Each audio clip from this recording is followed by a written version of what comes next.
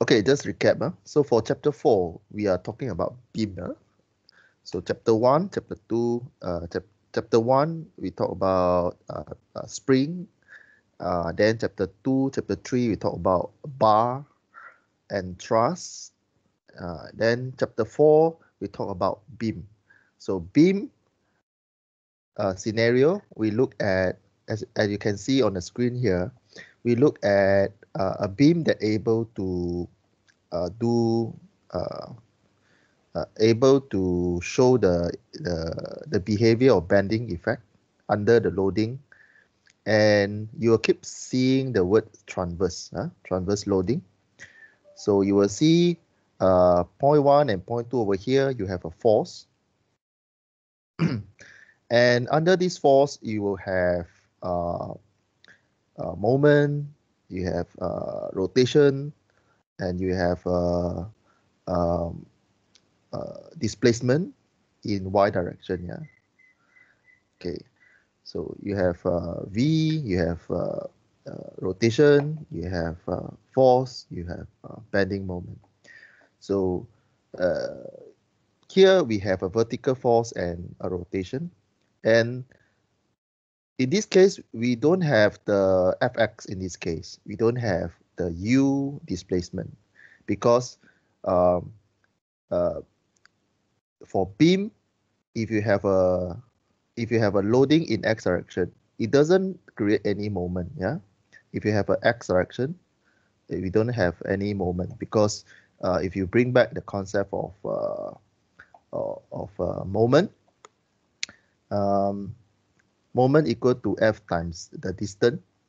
So if your x is in the axial direction, then you don't have a moment generated by the x component. So for chapter 4, we only interested in vertical component, which is y, and rotation action, the rotation plus the moment. Just to recap the direction for our parameter here. So for bending moment, is always positive when we have an anti-clockwise direction. We always assume we start with our problems. If we do not know if the problems, if the question in a question we don't know the direction, we will always assume it is anti-clockwise first. Then when you do calculation, you get negative. It means is in another direction. Okay, so we always assume positive anti-clockwise first, and then for the force is always for the rotation, always same with the moment. Anti-clockwise positive, and then for the force and the displacement will follow the y-axis, positive. Okay, so what we have covered in our previous lecture is that we look at what is the shear force, capital V, in this case, capital V, shear force, and moment. So we already derived equation for bending moment, M, in terms of modulus Young, E and I, and also the displacement. Yeah. So we already derived an equation for shear force, capital V, and moment. Yeah. So we already see the equation already, and we stop at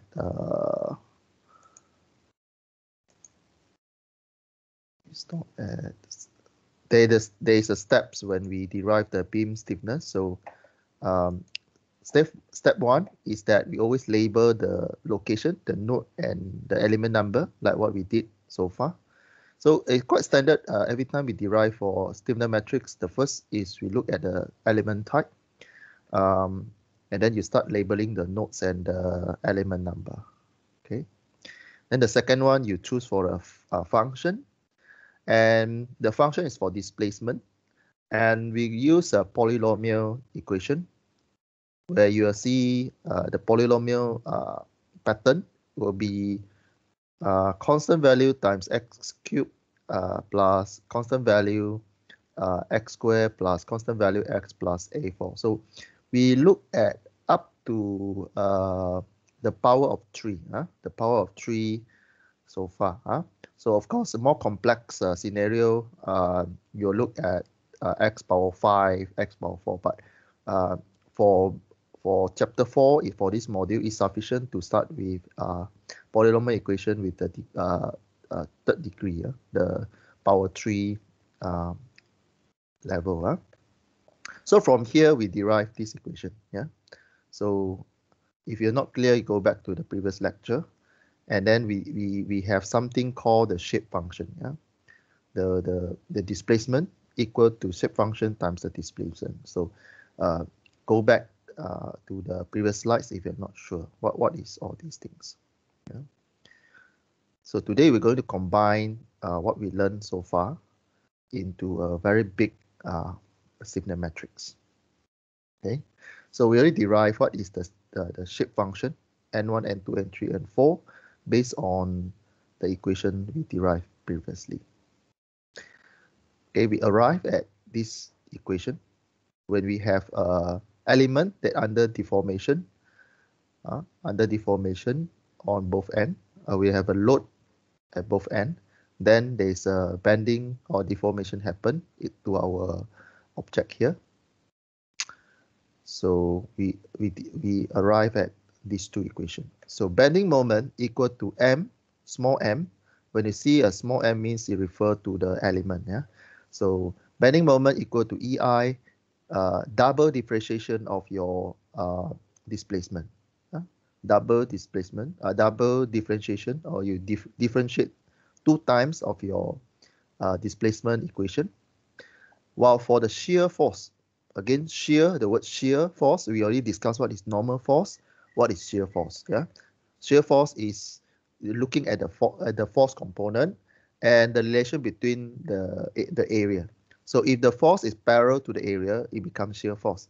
If the force is normal to the area, then it becomes normal force. So in this case, we're looking at shear force. So shear force capital V is EI, and triple differentiation means we take the displacement, we differentiate 3 times, then we get the shear force. So these two equations is important in this chapter. So when you ask to find a bending moment, you straight away write this equation, you'll get 1 mark. If you ask to solve shear force, you write this equation, you get 1 mark. So again, bending moment for chapter 4 or for beam will be double differentiation of your displacement. Shear force is triple this differentiation of your vertical displacement. Okay, we arrive at step 3. Today we'll look at step 4. So step 4 is to start deriving the stiffness matrix, which is our K. So we will use a direct equilibrium approach. Direct equilibrium means all the force equal to 0, all the moment equal to 0. Okay, and then we pull out these 2 diagrams over here.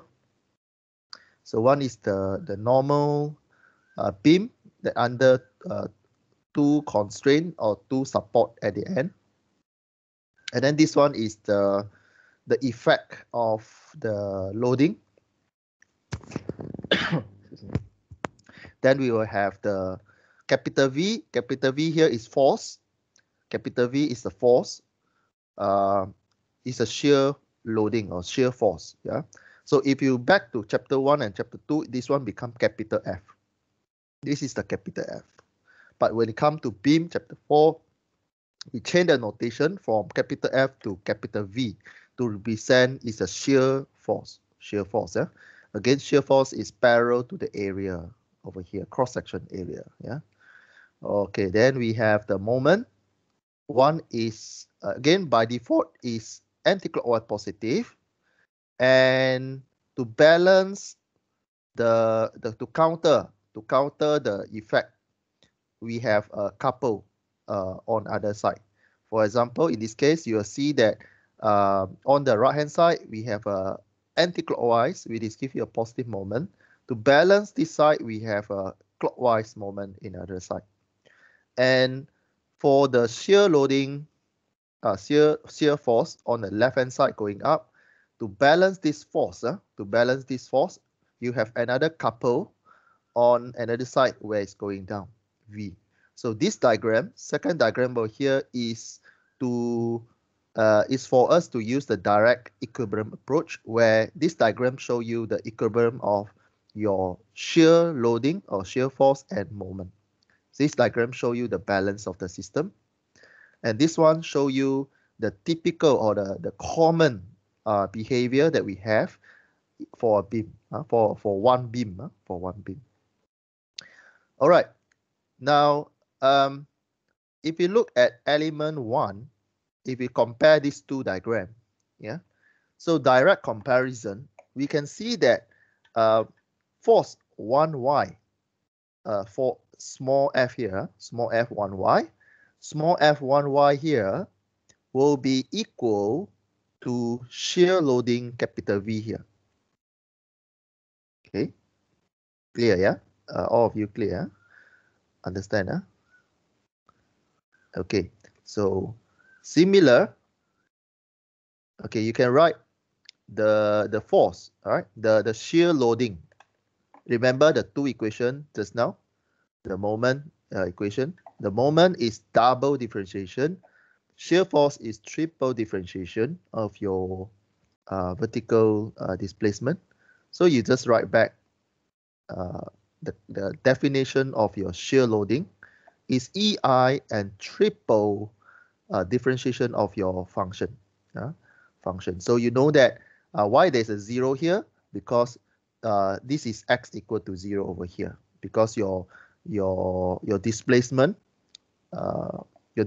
small v here is in the x function. So in this location, point 1 here is x equal to 0. That's why we can write v in a function of x equal to 0. Yeah. So this is mathematics presentation. So it is something like when you learn about a function in calculus or in your advanced mathematics, it's the same. So this is what the location of your x. Yeah. So when for your first point of point 1, your x equal to 0. All right. Then you can call out the equation. All right, we will get this equation. All right, EI divided by L cube times all these terms. All right.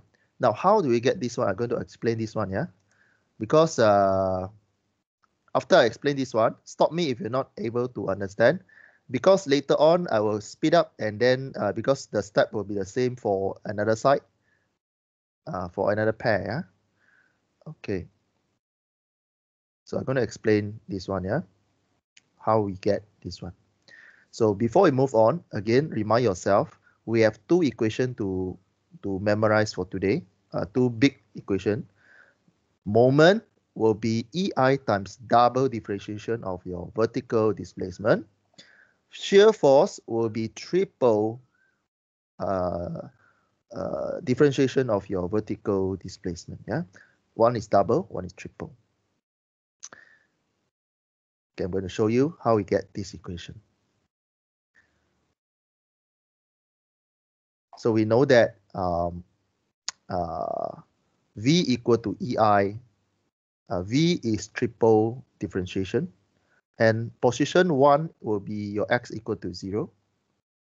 So this is the lengthy equation that we have, the polynomial equation that we derived previously in class. This is the polynomial equation, very lengthy. And it's also explained how we get the n1, n2, n3, n4, the shape function. Okay, so if you're not sure what is this equation, the second line equation, go back to the previous lecture. Yeah. What important today is that you remember what is the moment differentiation equation and the vertical shear loading equation. So if you want to triple differentiate of this equation here, the vertical displacement equation. So if you assume this one is A, this one is B, means that this term here, because it's very lengthy, we don't want to disturb it. So you can write, okay, let me. Okay, I'm going to ask question, a very simple question for mathematics. Okay, Lai, this question is for you.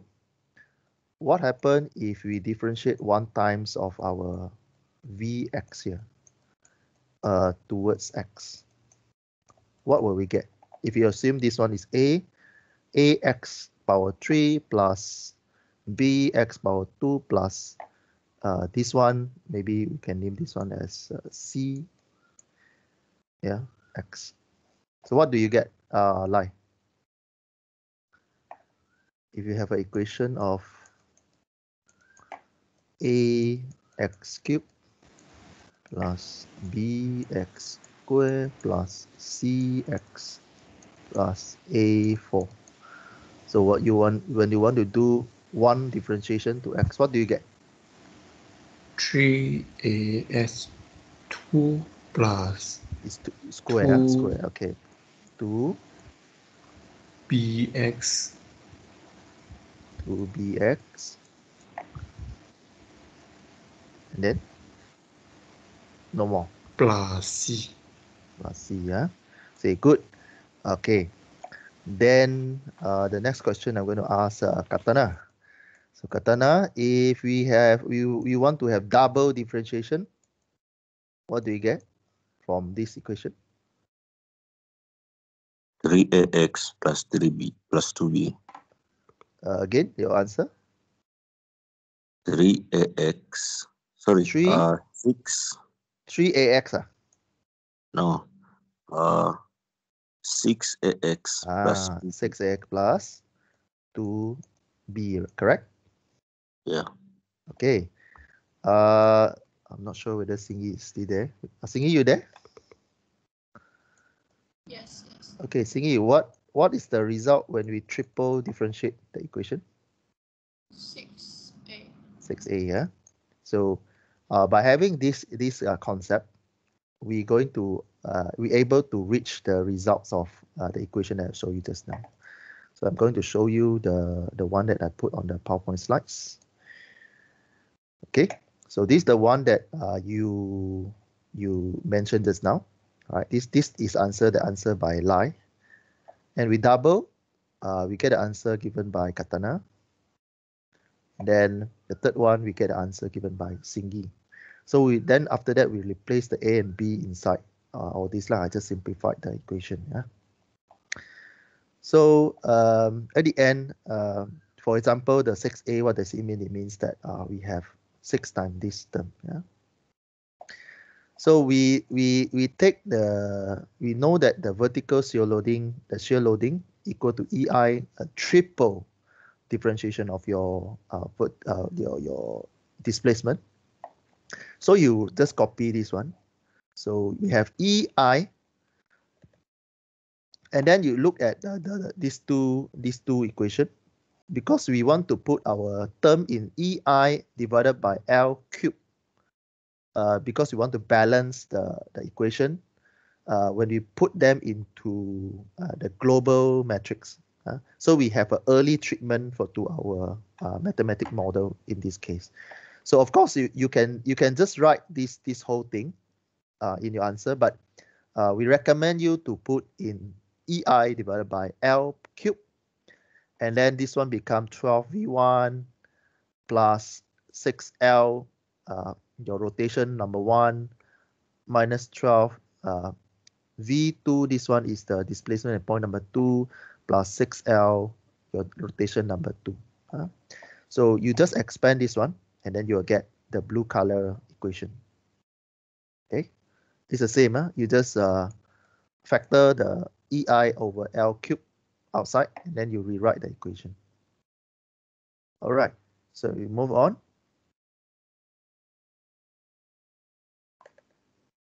So in this case, we can write our differentiation, the triple differentiation of our vertical displacement will be equal to 12 divided by L3. I mean, we further rearrange in this term, yeah, in V1 minus V2 term, and rotation 1 minus rotation 2. We want to put in this because it will help us to write the stiffness matrix later on. Yeah. Okay. So after you get this equation, okay, after you get equation, we stop at the shear loading at point number 1, and then we go for moment at point 1, which is you look at this point. Moment at this point is clockwise. So when it's clockwise, then we know that the magnitude of the moment will get negative sign because it's clockwise. Our moment by default, or in standard assumption, we assume that our moment is positive when it's anti-clockwise. So in this case, you will see that because we have a couple moment over here. So this side, okay, this side is referring to this diagram. This side is referring to the free body diagram. The free body diagram. This is the normal beam diagram. This is a beam diagram. Okay, so left hand side is refer to beam diagram. Right hand side refer to free body diagram. Okay, so there's a negative sign there because in the free body diagram, your moment is clockwise. So you have a negative sign in front of your moment there. Then recall the definition for moment. Moment is the double differentiation of your this one, this equation. All right, this equation, double differentiation. So you repeat the same for the moment. Yeah. So you have a negative EI double differentiation of your vertical displacement divided by x squared. And again, your x location here is 0, is on the origin here. Then you call back. You do the same steps as what we did for the force. You bring this equation, the second line, this equation, and then you do the same. You differentiate 1 time, 2 time. Actually, you just use the second equation, 6ax plus 2b, and then you put into this one. So this is you rewrite in this term, in this form. Okay, we do the same for point number 2. So point number 2, again, left hand side refer to this diagram, right hand side refer to free body diagram. F2y equal to y, there's a negative because it's pointing down. Our y is positive going up. The shear loading, shear force is going down. So that's why you get a negative sign here. Okay, so you compare the first line and the third line. The differences is only the negative sign. Yeah, so you can just add a negative sign in front, and then you move on to the moment. Okay, it's just a negative sign of the point number 1. Yeah. So at this moment, you should know why suddenly there's a negative inside the equation. Yeah. Clear? All of you? Lie, you all right with the negative sign? Okay. Yeah. All right. So then we move on to moment number 2. So again, left hand side refer to this diagram. Left hand side refer to this diagram. Right hand side refer to free body diagram. So M2 here will equal to this term. So this, if you look at free body diagram, is anti-clockwise direction, so we get a positive sign for the moment. And what you did is that you take the positive sign for you compare with the M1 here. We just make this one become positive. So how you get positive? You times negative. So the whole equation will get the same like M1, M here. Okay, so you get this one in the positive sign here. Okay, you do the calculation. Yeah. So I just for your convenience, I write out the answer for you.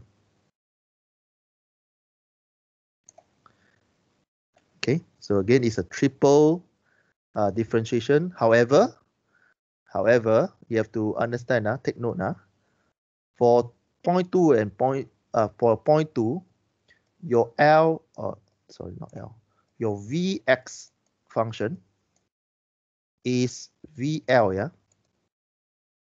For 1 and 2, your Vx, your vertical displacement, the x here is 0, yeah. For these two pair, for point 1 x equal to 0. For point 2, x equal to L. So when you do the differentiation, you need to substitute inside there, yeah? Meaning you go back to this equation. You go back to this equation. So when you take the equation over here, for example, if you take the first one, the x inside there, if you have x, okay, for first one, the vertical you don't have, but for moment is double differentiation, there's x there. So you need to times the x value for the when you have the differentiation. Yeah? So this is the reminder when you did your derivation. Yeah. Okay, so we have this 4 equation. 1, 2, 3, 4. 4 equation. Then we put in the matrix form. So what is the general form of the matrix form? Will be this one. Yeah. So by looking at the body of the structure of the matrix form, I don't think I need to go back to explain how you put these 4 equation in this form. Yeah, because we already covered so many times in for chapter 1, 2, and 3. You should already know how to derive, how to put all these 4 into matrix form. In the force in left-hand side, the stiffness matrix K, and the displacement, you can treat it as F equal to KD. So the force component, the first component on the left here, for beam you will see moment. Yeah, you will see moment. For chapter 1, 2, 3, you will see F1, X, F2, X, and so on. But for beam, you will see moment. Yeah, you have moment. So don't confuse between beam, bar, and spring. Okay, so if you put in the displacement V1, your rotation 1, V2, rotation 2. So again, it can be pair. So this is 0.1, this 2 is 0.2. So same with the location of your matrix here. It will be V1, rotation 1, V2, rotation 2. So again, you can draw the location of your matrix like what we did previously. Yeah, if you already forget lah. Okay, so how do we know that we have 12 over here? So 12 is V1, V1. So you look for V1. You look for V1. So this is your F1, right? So the first one is for F1. So F1 is 12 V1. So there's a 12 there. So and then this is also V1, but this is a moment. So you look at moment. Moment V1 pi 1. this one. Yeah. So V1 is this location. So you have to know how to put the equation over there. Yeah. So if you already forget, go back to the matrix. There you can find the appendix in Moodle. Okay, and then how you get the formula. For example, how you get the equation from the matrix for F1. You take the first row times column here. So how you get? You take 12 times this one, you get 12 V1 plus this one times the second one, 6L rotation 1 plus this one times this one. So you get a negative 12 V2 and this one times this one. We have plus 6L rotation number 2. So with this one, actually you get back this form. Yeah, with of course with the constant value in front, EI divided by L3. Okay. So this also explains why we have a treatment in our mathematics model. We need to put in EI divided by L cube because all other have the same constant value. So when you have a constant value for force and moment, then only you can put into a matrix form like that. Okay. Any question for this matrix form? Any one of you want to ask me question?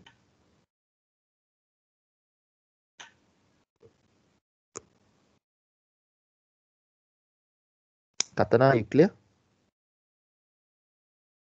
Yes, sir. Okay. Lai, you all right? Yes. Okay. Singi, you there? Yes, What's I just come back.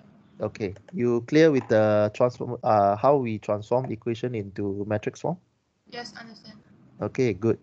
So in this, in today, today we already reach how we reach the stiffness matrix. So this is the Streamline matrix K. So again, if you compare chapter 1, 2, 3, you're able to see the differences. When you come to chapter 4, you need to use the K in this form. When you do spring or when you do bar, then you have to use the respective K for that particular body. Okay. So again, today there are two important equation, which is moment and vertical displacement, not displacement, vertical force, we call it a shear force. So for moment, we have double differentiation of your vertical displacement, V, while for the capital V, which is a shear force, one is moment, one is force. For your force is triple. And then I don't expect you to memorize the lengthy equation for this one, for the vertical displacement, but you should able to write this out somewhere, from somewhere, you should have this equation ready.